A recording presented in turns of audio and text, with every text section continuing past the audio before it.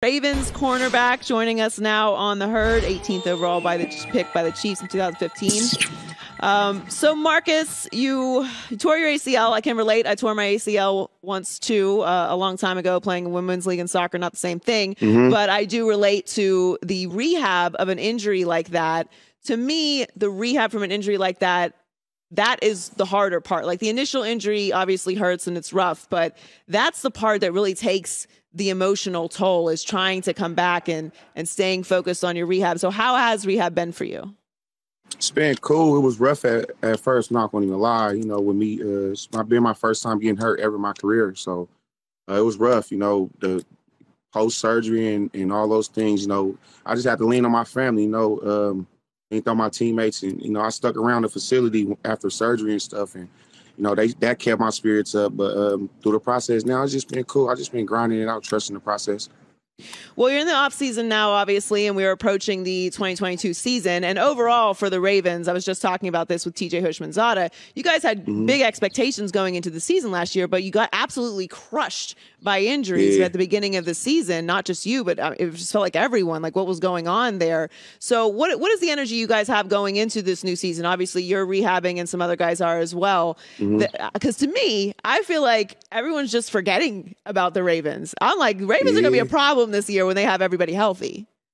Yeah, I think, man, the biggest thing for us is just to get healthy, you know, do what we can do to make sure that we can be able to compete at a high level once it's time for us to hit the field.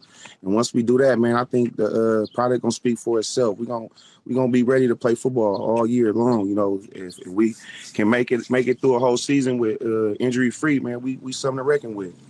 Talking to Marcus Peters, Ravens cornerback. So obviously Lamar Jackson he's the face of the league. He's someone that I really enjoy watching play, and especially when he's healthy, he's one of the most dynamic players to me in league history. But what is it about Lamar? What is it about his personality, his leadership that he brings to this team? Because I think he's also perfect for the Baltimore Ravens. Yeah, man, I think he's just a unique individual just all the way along. I've been watching dude since college, man. He's been just doing the same exact thing that he's been doing in college, man, just being who the person that his mom raised him to be. You know, he's a good family dude, you know, great dude off the field, man. He's good with people, and he's a hell of a competitor, man. You know, dude like that, I'm willing to go to battle with him all day, every day. You know, he's trying to be great, man. That's the beautiful thing about it, man. He understands all the expectations people put on him because he's so athletic, but he challenges himself every day, every week, you know, to get better, you know, become, you know, just to become that excellent quarterback we need, you know, because we know that it starts with the quarterback with everything that the league do, you know, so. And, you know, the better he get, the better we going to be. Marcus, what's it like with that organization? Because I grew up in Pittsburgh, so I'm a Steelers fan, but I also have a lot of respect for the Baltimore Ravens. You know, it's like a healthy rivalry. But I think they're one of the best-run organizations in sports, not just in the NFL. Top to bottom, just strong leadership, obviously a culture and an energy to everything that they do. Is that something that really helps support you guys as players? Not gonna even lie, you know, me been coming from two organizations, then coming up over here, like you say, just the history of the Ravens organization, just me being a fan as a youngster, man. They took care of their players, and their players let us place a lot. And you know, to be able to come blessed, you know, be blessed with the opportunity to play for an organization like this who care about the players.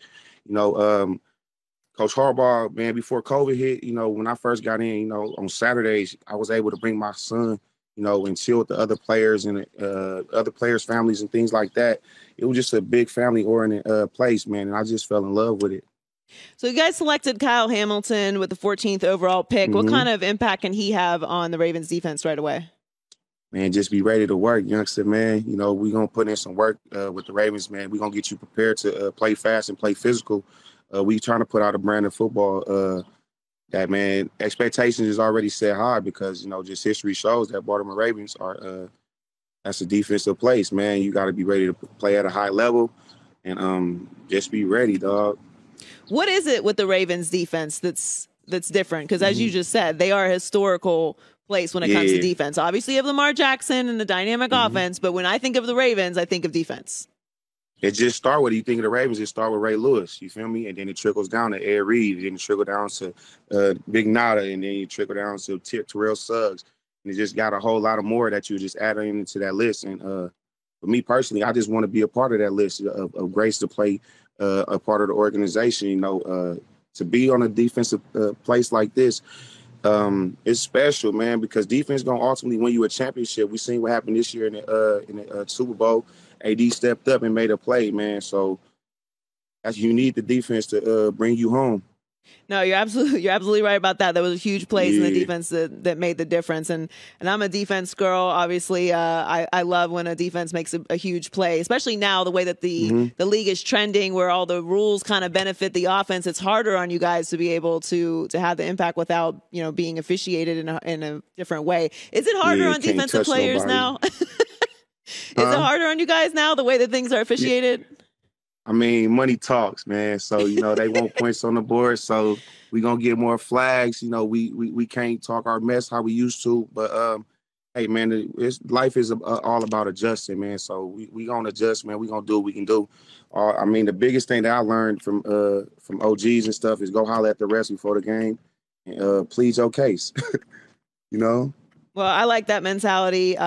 I'm really looking forward to seeing you guys healthy and on the field again. Best of luck with the rest of your rehab, and good luck this season. Marcus, thank you so much for stopping by. Sure. Thank you for having me. Hi, everybody. Thanks for watching. Subscribe here to get the latest from the show. Also, be sure to check out more of the best clips from The Herd or go watch a few segments from other shows on FS1.